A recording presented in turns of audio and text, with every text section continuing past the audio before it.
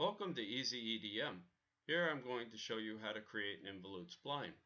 Our first step is to go to our geometry menu, gears, splines, and cams, and open up our involute splines wizard. Here's a few simple dialogues that you have to fill out. You have the help in the upper right hand corner. You can select any field and we'll give you a written explanation. Using my preset values, I'm going to simply generate our spline and we get a single tooth. So what we're going to do next is we're going to rotate around our axis and create 34 copies. Now for the angle, you can type in a formula. We can do 360 divided by 35 teeth. And that gives us our angle. And we're going to make our copies 34. Select our geometry. Now that we have all the geometry that we need, we're going to create a path for the wire to follow. We call that a curve. By double clicking, it changes all the connecting geometry. Now we'd create a start and end point. You can manually create one, type in values, or you can use the auto start and end, which we'll do here. 2 millimeter start and end. And it gives us this point over here.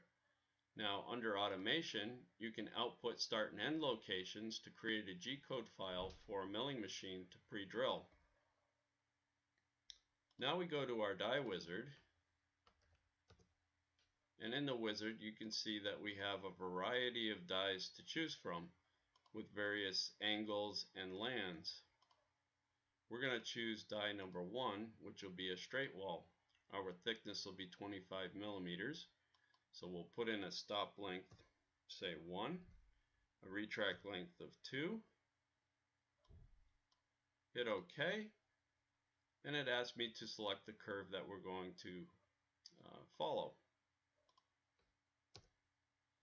Let's take a look at this machining on an isometric view. And then of course we have a 3D preview that you will see the wire cut out at the machine. We can hide our centerpiece, and there's our involute spline. Now let's take a look at our G-code. You go to the post button here. We've got a FANUC post processor for our EDM. We'll list it on the screen. That's just telling me that this is an inch post and we're in metric. So you can switch them around. You can have a metric document and have an inch post and it'll convert it for you. But we could easily match the post processors, metric for metric, inch for inch. And that concludes our spline example. Thank you for watching.